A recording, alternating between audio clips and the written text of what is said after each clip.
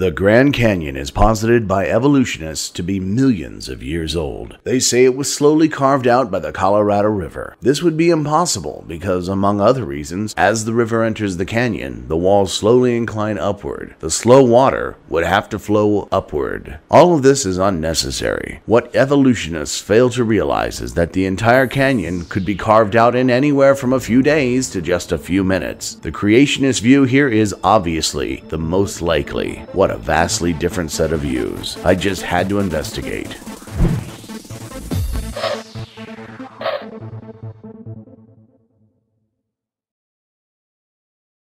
At 277 miles long, sometimes 18 miles wide, and with depths of over a mile, the Grand Canyon is the largest canyon on Earth. Instead of the evolutionist scenario of slow-moving water carving out the canyon, many creationist scientists have proposed that torrents of water from the biblical flood could easily carve out a canyon like this. The problem with this scenario is that on the canyon walls can be seen several layers of different sedimentary materials. According to creationists, these layers would also have to be deposited at the same time as the canyon was being dug. This means this scenario is nigh impossible. Multiple layers of mud remaining upright as an entire canyon is being dug through those layers? Obviously not likely. Throughout the 1980s, many creation scientists developed the dam breach hypothesis to explain the canyon. In this scenario, the supposed geological column was deposited by the biblical flood, solidified, and was later carved out rather quickly by a dam breach. This scenario was fully developed and presented in 1994 by Stephen A. Austin from the Institute for Creation Research in El Cajon, California. This hypothesis theorized the past existence of three large post-flood lakes northeast and southeast of the Kaibab Plateau in the basins of the Colorado Plateau. At some point, the scenario suggests a breach in the Echo Cliffs northeast of the canyon, causing a torrent of lake waters to carve out the canyon. Creationist Michael Oards, however, notes that there is no evidence for these lakes, no silt deposits, and no river deltas leading into what would have been lakes. Additionally, a dam breach could not create torrents even approaching the speeds and power necessary to carve through the solid rock in the canyon walls. Finally, even if such a torrent could be the result of a dam breach, it would not make such drastic left, right, and complete U-turns in the process. Instead, Oards proposes a late-flood channelized erosion hypothesis. It is essentially a hybrid of both theories. The idea is that the layers were deposited during the flood, and as waters receded, runoff eroded the still pliable rock. As can be seen here, natural flood channels create rounded diagonal walls which look nothing like jagged vertical cliff walls in the Grand Canyon. The problem with all three scenarios is that much of the material in the canyon walls is comprised of material that only forms under dry conditions. For example, the Coconino Sanstone is a layer that can be seen midway up the canyon walls. It is formed from aeolian sand dune deposits by wind erosion, and the entire plate stretches throughout areas of Utah, Arizona, New Mexico, and Nevada. A flood depositing such a massive amount of dry material in one large chunk just can't be substantiated. Above and below the Coconino Sandstone are also several alternating layers of dry and wet formations, including the Supai Group, indicating there were several long periods of accumulated environmental changes responsible for the Grand Canyon. Each one of these environmental changes represents an ecosystem that must have existed for an extended period of time. The final creationist scenario is the Volcano Argument. It is based on an observed occurrence. In 1980, Mount St. Helens blew its top, carving a canyon through the forest. Part of the rock slide debris displaced the water of Spirit Lake, essentially producing tsunamis at the north shore of the lake. As the water flowed back into the basin, it eroded a canyon. The idea is that this is an analog for the Grand Canyon. Since the Uinkaret volcanic field is at the north face of the canyon, this seems somewhat feasible. The reason this scenario fails, however, is that the canyon at Spirit Lake is carved almost entirely through volcanic ash and loose debris from the eruption. The lake itself is actually several meters higher than it was before the eruption. Additionally, the walls of the canyon are now diagonal, whereas the Grand Canyon is comprised of solid rock with vertical walls. As discussed in great detail in Chapter 16, the deposition of materials in the Grand Canyon and other places in the world are more plausibly and authoritatively explained via natural geological processes over a long period of time, with the Colorado River beginning its erosion of the canyon somewhere around 60 million years ago. But there's still the issue of how could the river have flowed uphill initially. As it turns out, the entire area is continuously rising due to subcrustal forces at a rate of about 0.06 millimeters per year. The Kaibab uplift at the canyon's face is also uplifting at various rates. These alternating uplifts have been responsible for course changes in the river several times in geological history. So the answer to this question is that the Colorado River never did flow uphill. The area rose around it. In the end, this creationist argument is pointless.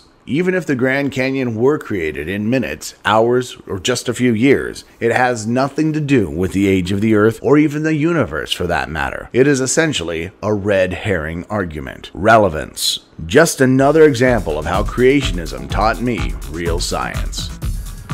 Learn more about the real science behind other creationist arguments by watching other episodes. If there's a creationist argument you think I should investigate, please comment below. It may be the subject of a later video. In the meantime, subscribe and make sure you don't miss it.